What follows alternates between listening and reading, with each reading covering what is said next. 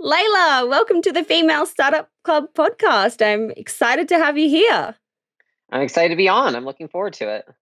I felt really honored when your PR team dropped into my inbox saying that they had this brilliant female founder, nine-figure business owner ready to speak on the show. There's only a few women who have spoken on the show in that ballpark, so I'm excited to learn from you.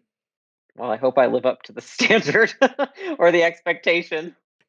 Pressure's on. No, I'm just kidding. We're going to have so much fun. I always love to start by getting the elevator pitch. And I know that you have a couple of businesses. You have a couple of businesses that are nine figures. Is that nine figures a year, by the way, or nine figures like total? Or how does it, what's the. How does that break down? Yeah. Right now, all of our businesses together do about 85 a year. And so the 100 million came when we crossed it. And then people kind of like extrapolate because we won the award for it. I think what a lot of people don't know is you win those awards for lifetime, right? And then, but now we do almost 100 million, so about 85. Hopefully next year it's 100, so I can just be like, there's no discrepancy. Holy shit. That's like a lot of money in a year. You're like really successful. That's cool. It's been And crazy, this all happened honestly. before 28, right? For you. Yeah. Holy moly. Mind is blown. Can you give us the elevator pitch on what these businesses are and who you are?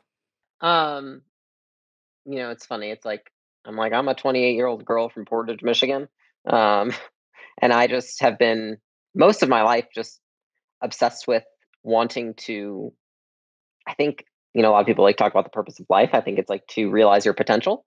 And so I think that business is a great way to express that. And so for me, it's like how my expression of myself and a fast way to facilitate my own personal growth is always through business. And it's through a lot of other things too. I think relationships are obviously a huge one, but in business, it's primarily relationships. So I think it's the fastest way to do so. Our businesses started, it kicked off with Gym Launch. Gym Launch was a service company that essentially was kind of like a non-franchise model for gyms. So it's like you've got the fee, you've got the business models, but there's not a name associated with it. And so we were kind of the behind the scenes. And we happened to launch that business at a time when social media was extremely cheap. And so we were able to capitalize on all of this unexplored opportunity that nobody else had captured. And so it kind of just skyrocketed. We went from 0 to 28 million in just 20 months. And it was absolutely insane because I'd never run a business before. I'd never managed people before. I'd never done any of it before. I didn't even know how to do billing. I used to pay people. I like nothing. I knew absolutely nothing. But I just knew I didn't we had to figure out how to capitalize on that opportunity. And then from that opportunity, Do you mean by like paid ads, like Facebook ads and Instagram ads? Is that what you mean when you say that? it was primarily paid. And that opportunity has since become much less appealing. And it's switched to different platforms and different ways of monetizing. But that was when we kind of hit the market and built our reputation, our brand off of that. Since then, we started Prestige Labs, which was our supplement line. And the reason we saw the need for that was, me and my husband were the ones who actually went and launched gyms for 11 months. So we just flew across the country, would go into someone's gym, sell a ton of people. Like the most I sold was 240 people in a month into a gym. And then I'd sell all of them supplements. The thing was that I was selling them supplements that they could find on Amazon. So they'd be like, they'd pull up Amazon on the sale call and be like, just buy it here. And I was like, oh, this is so embarrassing. And we were like, well, we want to make sure that doesn't happen for our gym owners. So we started our own line. And that birthed Prestige Labs. And then from Prestige Labs, because we didn't have enough complexity in our lives, we decided to start a software company called Allen, which worked the leads for all of the gyms to ensure that they could get people into the facilities. And so we started those three on our own. And then we started essentially a holding company that we now take on, we take equity positions in other businesses and kind of put them into our portfolio. So right now we have seven. And those are all companies that we either own outright or own a large chunk of. What kind of businesses? So we do have one currently in the fitness space, but it's kind of a complementary business to Gym Launch. So it's easy to transfer our skill set and our knowledge there. We have one that is in the photography niche, and then we have one that is in the audiobook niche. And then just also a general mass market business opportunity. So we typically look at education and training businesses as well as businesses that can are going towards almost like a franchise or licensing model in brick and mortar, because we understand brick and mortar extremely well, so we can help someone franchise or expand their licensing business in person, which that's kind of geared towards the entrepreneur who wants more of an exit and they want enterprise value. Versus there's also the education and training. We help a lot of those people learn how to take their education training business and turn it into an enterprise where it actually does have value, so someone would want to buy it, because that is what's becoming, more popular nowadays. So there are a lot of firms who want to buy those kinds of businesses. And there's also just, we take the stake in the companies, but some of them don't want to sell. They just want to learn how to have financial freedom for themselves. And that's something that we've been able to do for ourselves. And so now it's like we want to be able to help other people do it because it's pretty cool. Yeah. You've got like the ultimate blueprint that you can essentially transfer across to different industries. What's interesting to you when a brand comes knocking or a business comes knocking on your door for your help? Like, what are you looking for when it comes to the founder or the team or the size of the business or the revenue or the profit or, all those things? What are you looking at? We've taken on different sizes. So the smallest that we'll take on is 8 million a year. And the largest that we have right now is doing almost 50. And the revenue's important to have over a baseline because, let me put it to you like this: like, I can come in and I can help someone build out all their initial systems, but I don't desire to do that. It's almost like creating something out of nothing takes a lot more time and energy rather than fixing the broken things that already exist. So a lot of times what I like to do is to come into a business, especially if I like around 10 million, because I see all the things that are broken that are the reason they can't get to 30 or 50 million. And so that's where I feel like I get the most, that they get the most outsized returns from the relationship. And then in terms of a niche, we're typically looking at an unexplored opportunity. We know how to help someone. We see people who are, and it's all day, right? There's people that have these unexplored opportunities that nobody else is capitalizing on. That are, we just know, we're like, it's the makings of what we had in our three companies, which is just like it's going to boom and explode. And the thing is that most of the times is that if they don't have someone helping them say like, here's how you catch all that attention, then they can't capitalize on it. It's the difference between why somebody, has a couple $1 million for your business and then a 50. It's just knowing how to capitalize on the opportunity that's at hand, and also understanding, is that truly a unique opportunity or is it an improvement opportunity, right? And so I think it's kind of the traditional red ocean, blue ocean type deal. And when you're saying that, is there like a clear example you can give us of like someone who was doing a few million and how they captured this opportunity that you speak of to get to say the 10 or the 50 or the 20 or whatever? Yeah. I don't want to expose our companies that we have stake in, but I can tell you the one I own outright, which is Gym Launch, right? When we came into that opportunity, we were like, nobody is teaching gyms how to run their own ads and capitalize on this. They're not teaching them how you can put $1 in and get $10 out right now. And instead, what they were trying to do is keep all their secrets to themselves. They were trying to do it for them. They were trying to teach them ways around it. But we all knew that we're in the inside circle, what was really making the most money. And so we said, well, what if we empowered everybody and taught everybody ourselves? There's nobody doing that right now. And so we saw the opportunity. We said, we're going to go take it. And then the big piece, though, is that you can go fast enough to take it and not let everyone catch up with you. And I think that that's what a lot of people mistake, is that they go and they take the opportunity. They don't move fast. They don't build the team. They don't build the infrastructure, or they don't have the emotional capacity to deal with all the crap that comes along with it, that they can't grow so big so fast. There's a reason why most companies want conservative growth, is because it's much more sustainable. And in order to capitalize on an opportunity like the ones we're seeing now that the internet is a thing and businesses go up and down much faster, you have to be like the structure has to be different. The infrastructure has to be different. How you do things is completely different than a traditional business. And I think a lot of people take traditional business infrastructure ideas and how they run things and how they do things from like what was taught, say, 5, 10, 15 years ago, and try to apply them to the age we have now. But it doesn't make any sense. We have the internet. It's completely different. And so, I think a lot of the businesses that thrive are the ones who kind of like break the rules of norm, if that makes sense. Yeah, totally. And I'm trying to understand, like for Gym Launch specifically, like when the Facebook ads and this kind of thing, it stopped being like the main thing to grow your business. How did you then grow? Was it like affiliates or was it just like word of mouth? Like what was that next growth phase for you? It's turning it into a completely different business, honestly, is what we did. And it was probably a process of like 2 years to turn it into a very different business, which was one that is built on less fast, easy money, because that was what it was. The industry has changed, right? The industry was very appealing. It was like you could make fast cash, you could get really rich off having a gym. Now you can still, but it requires much more work and effort on the owner's part. It doesn't mean you put a dollar and you get 10 out. It means you put a dollar and you might get $2 out, right? And then you have to know how to run your team efficiently, how to understand operations, how to understand financials. And so because the opportunity now requires the knowledge of all of those different realms, we have to then accommodate by teaching them all those different realms and making sure that they're well-rounded business owners, because it used to be that somebody that just understood marketing could capitalize on these opportunities. They didn't even have to be that good at retention, and they could make a ton of money. And now we have to say we have to train them to be true business owners, because this industry is not, it's being disrupted, right? And it's not as appealing as it was X amount of years ago, because that was when it was at its peak. Mhm. Mhm. Totally, I've got it. And when you say like, you wanted to grow really fast and businesses need to grow really fast to kind of capitalize on this kind of thing, you guys didn't take on investment, right? You bootstrapped the business. How did you, or what kind of investment did you need to put in the beginning? And how were you financing as you were growing when it came to gym launch? Yeah, we've always run all of our businesses off of client finance acquisition, meaning, and this is my true belief, there's different ways to position businesses. Some people are at the low end of the market, they're the McDonald's, they're the cheap ones, right? Then there's people at the high end of the market, right? Which is like a, you know, steakhouse or something like that. I prefer, and the strategy that we typically prefer is to be the steakhouse, because what it means is that if I can charge you a lot more money for the experience, the knowledge, the atmosphere, a lot more than just the product you're getting, it's the experience around the product, then I have all of that extra money to put into building my team, to put into better customer service, to put into going above and beyond for the customer. And so we don't work with many businesses that are on the low end of the market, because it's just really hard to bootstrap that.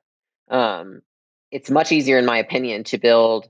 I mean, it's probably more stress for people if they don't have a high stress tolerance, but to build something that costs more money, but then you have more money to put into innovation and R&D and all those things, so you can make a better product, so it's worth more money. Mhm. Mhm. Yeah, absolutely. And so what year are we talking about when you started Prestige Labs? And can we switch kind of trains of thought here and go into Prestige Labs and talk about how you grew that in the beginning and what the kind of strategies were to get that off the ground and what made it work and what picked up the momentum? So I'll tell you what worked to start it and versus sustain it, right? To start it, we took our base of gyms and we made it perfectly catered to them. And that was our launch strategy. Is, we have all these um, clients who trust us and want more from us. And so we're going to launch it to them. Then to continue growing it, we have to launch it to people that aren't our audience, right? And so we have to find franchises and licensing companies and other gyms, pools of buckets of gyms and personal trainers that want to sell those products. And so our strategy from there to grow it was to find, partners that we could partner with, and they could send traffic our way. And then the third piece to that is that if you really want to take, a commerce brand even bigger, you could go into stores and into physical, locations, or you could take it online and sell direct to consumer, but you have to be very careful to make sure that you don't, screw your affiliates. And so we actually then started taking it direct to consumer, because we didn't want to do the in-store route. I personally just hear nightmares all day of it. So I just didn't want to try it. I know more about direct to consumer online anyways. And so that's the route that we took. So it's a phase, right? First phase, launch to existing audience. Second phase, duplicate that by finding other people's audiences, launching to them. Then third phase, creating another level of customer, right? Which is, instead of going through affiliates, we just go direct to consumer. Those things, though, have been spaced out over, 3.5 years, and it takes different kinds of teammates to run each one, right? So it's like the team has to expand to also accommodate. Right. You make it sound really easy, but I'm sure it's not. I think most things are actually pretty simple. It's just that we overcomplicate them in our minds because they seem all scary. For that, because I know that in the beginning you said with gym launch it was like Facebook ads and that kind of thing in the very beginning before you moved into those next phases. Was it the same story with Prestige Labs, like outside of the community that you'd already built and you already launched to? Was it an ads play or was there something else kind of strategy wise? No, it's not an ads play. I would say that the unique thing about our company is that we use, and I don't even know how many people say this, most of them, it's just BS. We truly have the best products in the world. We have our friend who's a biochemist who graduated when he was 20. He put together these products. brought two more scientists in from other countries. They put them together. And then because of that, we charge a lot of money because they are not cheap to manufacture at all. Okay. But then because we charge a lot of money, because they're expensive to manufacture, because they're quality products, we can pay large commission on those. And so we've actually paid out more in commission to our affiliates than we probably have taken out ourselves as profit to the business. And that's because if you want an affiliate strategy, then you have to ultimately serve the affiliate first, right? Which is like, well, then let's just pay them more than what everybody else pays them, right? Like, let's have the best product. Let's have the best margins. Let's have the best payouts. And for affiliates, what is a good split? Is it like a 50-50 split, or is it like they actually get more? No, on a product like that, if we were to give them more than 50%, we would be in the negative. So they get about 40%. And most supplement companies do about 10 to 20%. On a good day, they'll get 30. And so we just priced it as high as we could at 40. And the thing is that we also drive traffic to them. We're doing follow-up email campaigns on their behalf that they get 40% of, and other things like that. And so we just believe the more money we make them, the more money the company ultimately will make, the happier the customers will be. Mm-hmm. And how many like affiliates, and for anyone listening who's trying to build out an affiliate strategy, I'm just trying to understand like the blueprint that is easy for someone, not easy, but someone else can replicate kind of thing. How many affiliates should you be aiming for to bring on to the program, or is it just like unlimited? If you look at like the average stats from an MLM, it's about 1 in 20 people that you bring on become a high producer or a consistent producer. And so that's the stats that we've gone off of and we have found to be true, which is just you're going to have outsized returns from a very small amount of people. So the top 20% produce 80% of your revenue. It just is. And so you have to be able to funnel 20 people in, knowing that one is going to come out, a really top seller. And then catering to that top seller is how we structure a lot of our programs. Now, we obviously always try to make everyone successful, make sure we have the right onboarding and training and all of that. But the stats say about the same. And that's the numbers that a lot of the really large commerce brands understand when they're pushing affiliates, is that it's just going to be 1 in 20. So I would say do the math based on, you know, what is reasonable based on your price point. If you have an audience of 500 people, then it's reasonable to say that 50 could become top producers. What is a top producer for and for us, we know, okay, if a gym drives in 100 clients, they're going to, on average, sell 70 of those clients supplements if they're a high performing gym. So then if we have 50 of them, you just do the math. Mm. And do you have affiliates outside of the gym owners that you go out and seek? And I have no idea what they could be, but like say like YouTubers, for example, who are your affiliate partners who are pushing the product and that kind of thing? Or is it strictly the gym owners? We've done gym owners and personal trainers, and then we've expanded into online influencers. And so that's an interesting one because I would say, again, it's like out of the ones we pick, and we try to, be tactful in who we decide on. I still think it's about 1 in 8 become a consistent producer again. And that's because if you look at the age of influencers, an influencer typically wants to just post and not do any, they don't want to build a funnel. They don't want to have a landing page. They just want to post and like have the brand out there and give a discount code. Now, if somebody were to have a funnel and build a landing page, they would have, I mean, in the beginning, that's what I wanted our influencers to do. And I had to talk to many agencies and many people that work with influencers. They were like, listen, most of them don't want to do that. They don't want to build a funnel or landing page. They just want to put the price out there, the percentage discount, and do that. And I just didn't understand because I'm like, wouldn't you want to make more money? But like, they don't, because it's kind of scary to have a landing page. And what if it doesn't work? And I put all this time and I have to learn funnels, and that's very complicated seeming.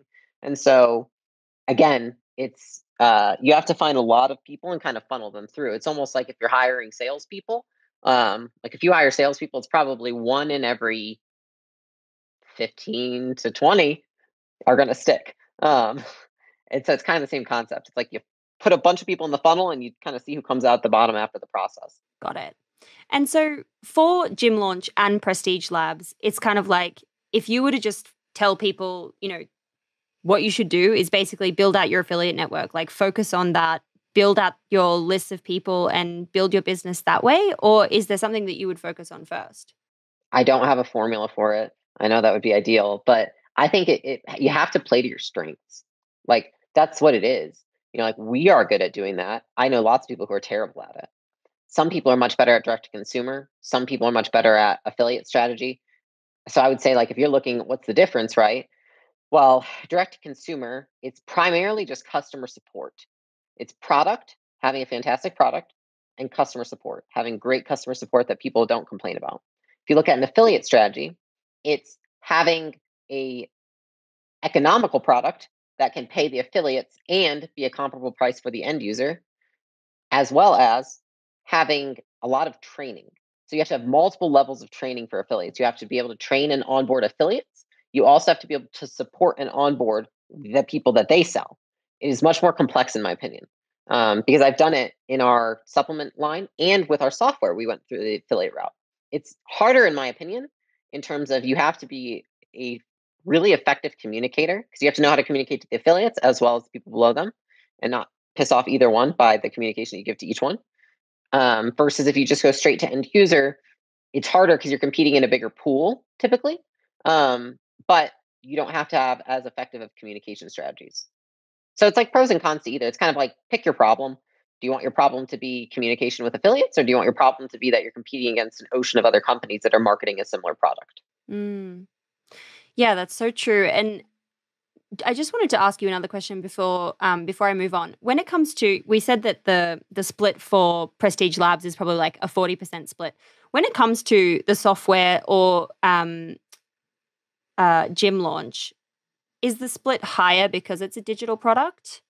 With the software, it was an affiliate model, but it was also more of a resell model, right? Which is we charge the affiliate a flat rate, and then that affiliate can go around and sell it for whatever they want, amongst some constraints, which is you cannot sell our product for lower than X, but they could sell it for as much as they want above X. So that was how we did it with the software, which is more of a reseller slash affiliate. And then with Gym Launch, we don't do an affiliate strategy at all. It's just we, have our own sales team that sells to gym owners, and those gym owners, decide if they want to work with us or not. If that makes sense. Yep, yep, totally got it. When you think back in hindsight to like your life before these businesses, did you envision this is where you would build a business too? Like, was your goal to get to this level, or what was your goals as a younger woman? Yeah. It wasn't as clear of like what level to get to, but like I remember from a very young age, like in high school and then in college, like, I went to school for exercise science. And the moment that someone told me that as a physical therapist, I could make $80,000 a year, I was like, oh, F this. God, that sounds terrible. They're like, yeah, you only work 40 hours, you make 80 grand a year within like 3 years. And I was like, ew, what? That sounds terrible. Why is this something that you're celebrating? Like, there's so many limitations around this. And that was when I was like, oh gosh, I'm going to have to start my own business because I can't do that. That just sounds terrible. And as soon as I kind of knew that, I was like, okay, well, I'm going to make my own route. I don't know what I'm going to do, but I moved out to California. I didn't know anybody. I didn't have a job. I didn't have much money.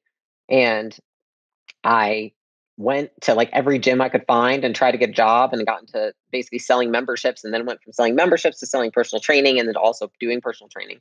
And then I was like, I think I need to start a gym. That's the next level. And then I'll learn how to run a gym. And then from there, I can learn how to do a bigger company. And that was how my mind worked. And then when I met my now husband, I got to skip a lot of those steps because we just actually ended up starting Gym Launch. And I didn't predict it would happen as fast as it did, but I didn't have any limiting beliefs. Like I was like, I think if my belief has always just been if one person in the world can achieve something, then there's absolutely no reason I cannot. We are literally made of the same material. Like that, why wouldn't I be able to be? I think the only reason that we're not, or that we would think anything else, is that we put these limitations on ourselves, and we almost, it's like gravity is a fact, right? Like gravity affects all of us. There's no arguing it. But a lot of us have our own forms of gravity in our minds that are limiting beliefs, and we're like, I just can't because of X.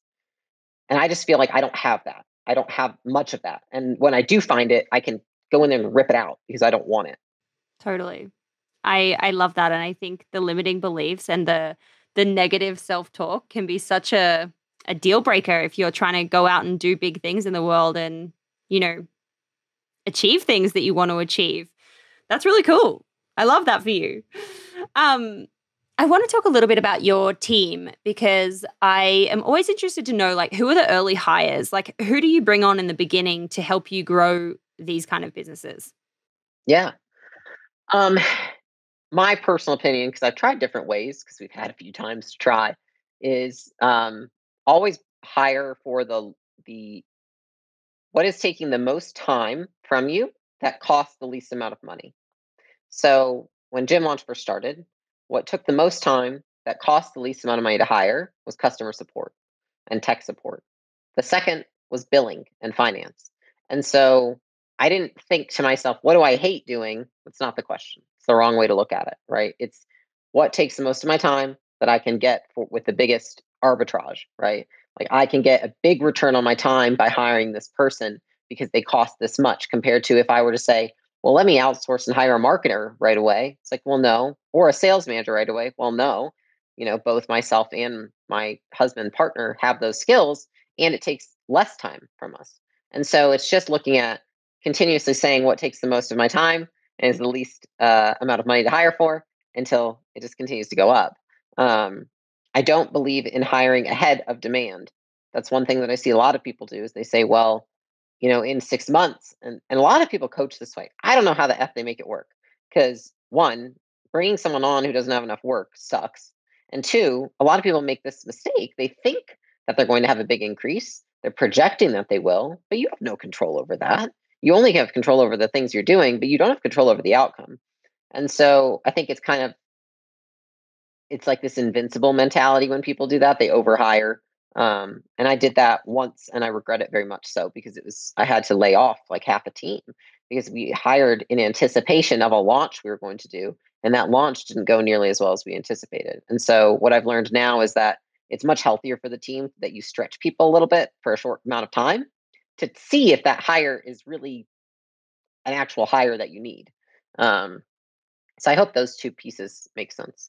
Yeah, and I like the first point as well. I think is, you know, for me, I always think about what can you delegate in terms of just those daily repetitive tasks that someone else could be doing that, like you say, it could be like a VA or could be an assistant or something like that. And I was listening to a show recently and this guy was talking about he's built a really successful business and he was talking about for every two new hires that he brings into the company, they onboard one VA to manage to assist those two people. And the VAs are tasked with just taking off all of the repetitive things that those two hires are doing, which are obviously kind of key hires, to make sure that they're not being stuck in those daily tasks and they're able to keep thinking big and keep doing the big moves in the business, which I thought was really interesting. And yeah, I thought that was cool. I hadn't heard that before. Well, that's interesting. Where do I want to take this now? I wanted to know more about your team in terms of like how big are you now? What's the company look like, or what do all the companies kind of look like today? And do you guys all work together in one office, or is it spread out? What's the setup? So we're completely remote. We've been remote since the beginning. As a leadership team, we get together once a quarter in person for anywhere from 3 to 4 days, and so that facilitates a lot of the in-person interaction. But we don't have an office or a central location. Um, I think that's kind of cool now, but in back when we did it, people were like, "Why do you not have an office? You're crazy. You'd be so much more effective." And then COVID hit, and everyone was like, "I should not have an office. I'm so glad you're so lucky." And I was like, "Yeah, now I look smart." But we've done that since I can remember. We have people all over. We have people in Russia. We have people in India. We have people in, all sorts of countries, primarily US, I would say, but I would say maybe 25-30% offshore in other countries. Amongst our companies, the ones that we own completely outright, we have about, I want to say it fluctuates because we have like a large sales team that in, you hire a lot of people and it kind of funnel strategy. So it can fluctuate anywhere between 70 and 85 full-time employees at any time. And then amongst the other companies that we have, stake in, probably another 85 to 90. Wow. And with the remote like working, what's the impact of that if you were to sell one of these businesses and you have, people all over the world? Is that something you have to consider? Is that something people care about? It is. Um, it depends on what kind of business and why they're buying the business. So if somebody's buying your business because they consider it to be an asset sale, meaning you have, say, a product or a software that they find valuable, they might not want to buy the team. They might have their own team. In fact, a lot of people do, right? However, I do think this puts people at disadvantage because the team has all the tribal knowledge, and they're usually, great. Like I think all our teams are great, for example. If that company is in person, what it might mean is that for those people in the sale to retain their job, they would have to move to that state and work that office to maintain their job. Because a lot of people expanding to uh, basically reconfigure your HR strategy to include people that are out of state for things like benefits and payroll is actually much more complex than it would seem. And so they have to say, hey, you guys have to fly in and live here now. And so that might say, if you're a virtual business and you want to sell it, it might be like, hey, now my team would have to go move to wherever they are and not be virtual. So it is a big culture shift. And I think that that's the reason a lot of acquisitions are bumpy, is because it's so much of a shift of how you work every day and the culture that you're working in. That's so interesting. I hadn't actually thought about that and like the HR side of things and what the regulations and I don't even know what the language is around it, but around that kind of part of the business. Yeah, it's just a lot more like benefits, for example, if you've got them in one state, to have benefits that can work in all states, there's different regulations in every state. And so then it's much more complex. It costs a lot more money and it's more drag on the business. And so a lot of people don't like to do that. But I like the fact that we can. It's for me, it's like a competitive advantage that I can hire from literally anywhere. I would rather do that. Totally. I mean, I totally see that. That's so cool. I was reading in your husband's bio, Alex's bio, he's documenting your journey on his podcast from 100 million to a billion. Is the strategy for you guys to get there to sell your businesses or to continually acquire and add valuation that way? I don't think the strategy for most people to get there is to sell, or you could. So I guess it's like, how do you define a billion? Is it like $1 billion the bank, or is it a billion in equity? It's typically people that are billionaires, equity, right, or assets. So for us, if we look at it, we look at assets and equity. We don't look at cash in the bank, because I don't even know what you would do with $1 billion in cash in the bank. And so we look at like value of our portfolio. So like our portfolio company, which is acquisition.com, getting that to be $1 billion company, it would have to acquire a certain amount of businesses that are doing a certain amount of money, and then it could become worth $1 billion. And if you look at most people that are worth anything, and there's lots of exceptions nowadays in terms of, I think that the easiest ways to do it are either through acquisitions, which is having a portfolio of companies or a hedge fund or a fund, through code, meaning technology. So it's almost infinite. You see that with like Facebook, Twitter, Instagram, all that, or through leveraged media. If you look at like Kim Kardashian or Kylie or any of them, right? Leveraged media. I think those are the three ways that are probably the easiest to get there. And we're not attached to the goal of a billion by any means. Like, I will not be upset. I'm very happy with my life and where, with, if we get to half a billion, or even if we just stayed here for forever, like I wouldn't be upset.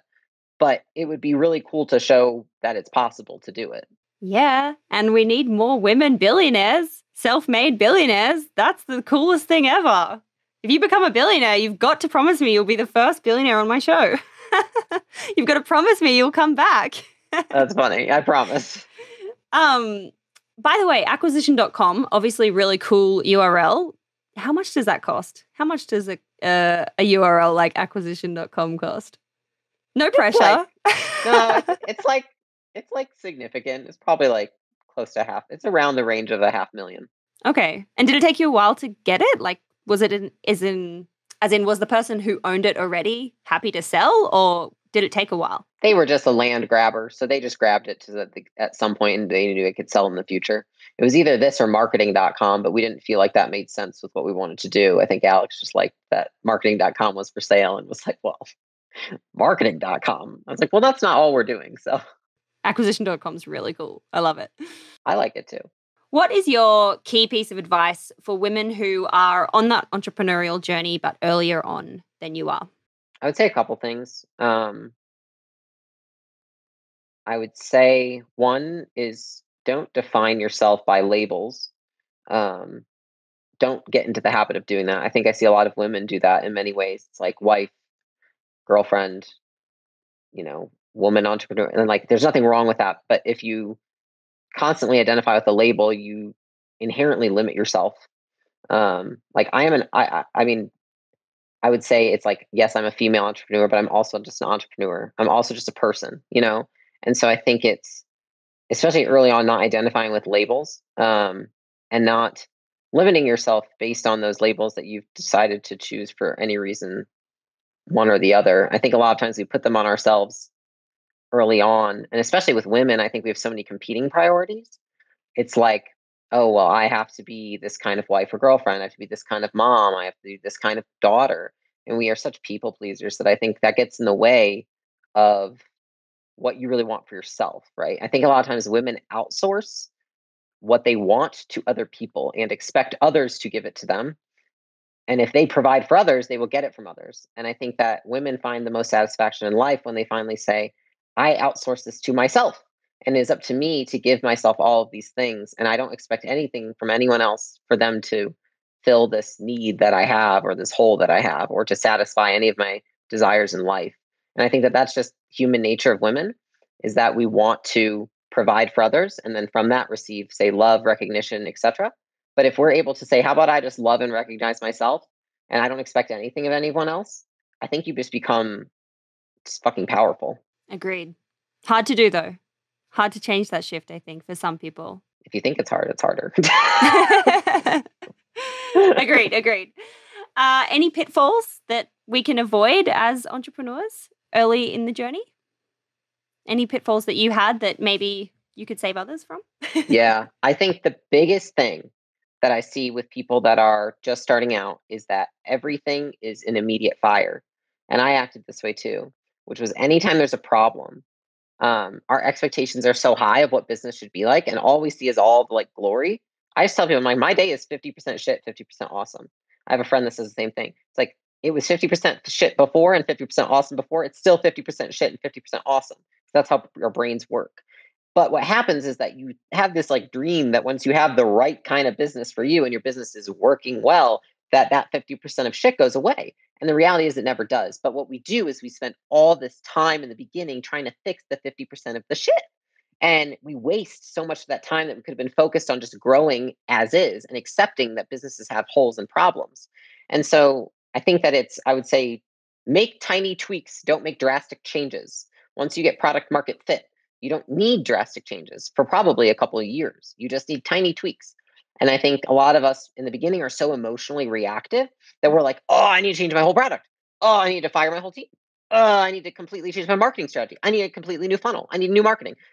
And it's like, in reality, it might be like, yeah, you probably should refresh that ad. Or like, you might need one more salesperson, you know? Or like, I think you just need to change the copy on the product, not the product. And we're so like in that reactive state when things are small and it's just gaining traction that we usually just want to 360 everything. Because what worked for us to start the business and gain the initial traction was to do this giant leap. And so then we assume we just need giant leaps. And it's like, you don't need giant leaps all the time. Yeah, I love that. I actually so resonate with that. And I feel it goes into that 1 pound the 1 pound, the 1% compound effect of just like taking small, tiny steps to build your business. You do that day after day after day. It's the same thing. If something's not working, you don't need to make huge changes. You need to just incrementally shift a little bit, and see what works and what needs to move. Totally. Yeah, And I it's love much more that. sustainable. Like the change will probably stay if we just do it in tiny increments rather than if we swap the whole thing. Yeah, I really needed to hear that. That was a good one. Thanks. Love that for me. Love that for everyone listening. I've said it to myself enough times. It's funny. I've never actually thought of it that way because I'm one of those people who can have that reactive, like, holy shit, like I need to change direction, like I'm not doing the right thing. But I'm also someone who really believes in the 1% like compound effect of just those small, tiny actions. And if I just keep going and keep doing like small things every single day, like things will start to snowball. But I hadn't seen it that other way. That's really cool. Love it. At the end of every episode, I ask a series of quick questions. Some of them we might have covered already, but I ask them all the same. So question number 1 is, what's your why? Why are you doing what you're doing? Um, I believe that my purpose I've tied to why I am here on this earth is to just reach my potential, whether it be selfish or not. I think if I do that, I don't think it's bad for myself or for anyone else. I think if anything, it would probably be good. And so to see what I'm capable of doing, like what am I capable of becoming, is probably why I do anything. Yeah, that's so cool. I love that. Question number 2 is, what do you think has been the number 1 marketing moment that made any of your businesses pop? Uh, Gym launch was the free 6-week challenge that we offered. So my husband and I recorded each other on our iPhones doing cartwheels and backflips in front of gyms. And we said, come in for our free 6-week challenge. And it was humiliating, but it worked. And our gyms replicated that, and that's how they were able to get such a high return, is just these crazy outlandish ads that we made, you know, sometimes dressing up like a dinosaur, sometimes doing like just ridiculous marketing, anything you can think of. And then I would say for our gym launch itself, I think um, before our first event, we were nervous, and Alex was in the bathroom, and he's going to shave his beard, and then he leaves on a mustache, and it was this crazy big mustache, and he was like, "Do you think I should leave it?" And I was like, "It's pretty funny." And he was like, "I feel like it would lighten my mood. Like I'll just like remember not to take myself too seriously." And I was like, "For sure." So he did that for our first event, and I noticed how many people wanted mustaches after. So then I went and bought like little stick-on mustaches for everyone, and we had our next event had about 750 gym owners, and every single person wore a little fake mustache.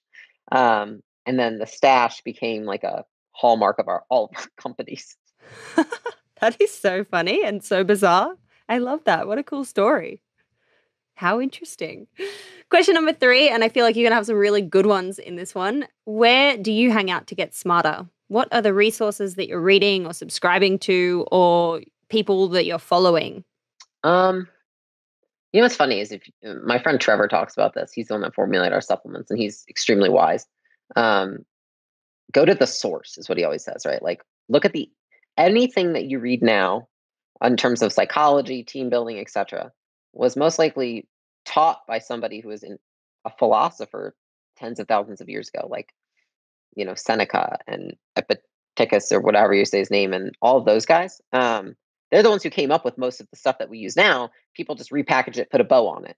And so I think researching any of the old philosophy um, is it's like it's like humans have been on this earth for a long time, and the problems that every single person listening to this has, everybody has had for thousands of years, and they have solved it. And so might as well go to the source. So I do that a lot, studying a lot of the older stuff, and then a second to that, I would say I don't. A lot of the great leaders, like I would say Howard Schultz. He was the CEO of Starbucks. John Mackey, CEO of Whole Foods. I look to a lot of people who own really large businesses when I study, because like they've been my size and bigger. So why would I want to cap it? I want to go to the very top and look at that, um, and study and see what they're doing. I love that. That's cool. Thanks. Question number 4 is, how do you win the day? What are your AM or PM habits that keep you feeling successful and motivated and happy?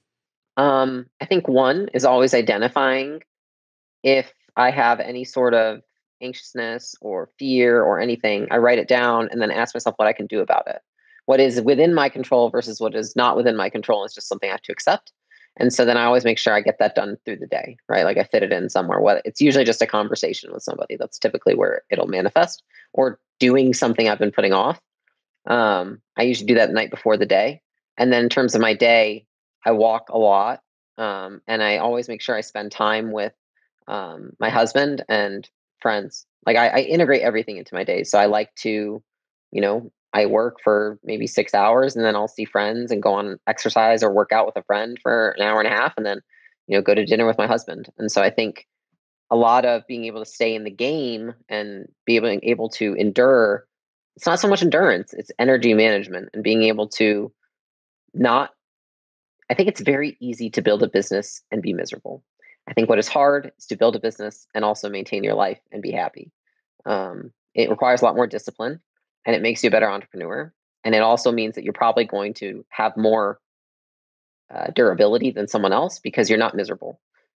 So it's like misery is easy to start something, but it's not easy if you want to maintain the thing that you've started. And so I think that just I observe and I say what brings me joy and happiness, and I try to put that into my days, as well as making sure that I'm doing work that I find meaningful, which doesn't mean I always like it, but I find it meaningful because it aligns with the values of how I want to live. Yeah, that's so true. I think if you're not like enjoying the journey, then you've kind of missed the point. Missed the point of life. Right. We have no control over the outcome, only the journey, which is that's the only piece. Totally. Question number 5. If you were given $1,000 of no strings attached money, where would you spend that in the business? I know that's not a lot of um, money for you. no, I would spend it on Probably employee recognition. Because I think that you could say customer recognition, but I think if you recognize your employees, they will recognize your customers. For sure. And last question, question number 6 is how do you deal with failure? What's your mindset and approach when things do not go to plan? I think I probably expect failure more than success. Um, and so my question to myself before I try anything is, if I try to do this and I fail, will it still have been worth it? So then if I fail, I'm still very happy I made the decision, if that makes sense. So when I do fail, I'm like, well, I learned so much. I acquired so much knowledge. I have so much experience, or I grew as a person. I don't consider it a failure. It's like the outcome. The failure is basically just the outcome did not meet my expectation. And most people are wildly off on their expectations because our brains don't know how to do that, right? We have so many distortions. And so most of the times we'll fail. And so it's just like, well, is it worth doing even if I fail? Then I wouldn't even consider it a failure. But I think it's also like it's okay to say, "I'm disappointed, I'm sad." I don't get mad at myself for feeling bad. Like, someone will be like, "How are you feeling?" I'm like, "Shitty." They're like, "Really?" I'm like, "Well, I feel shitty. That doesn't mean I'm gonna act shitty." Um, and it also doesn't mean I didn't learn a ton. I think it's like you can be disappointed in yourself and be sad you didn't get the outcome you wanted, and be happy you learned things and you're growing as a person.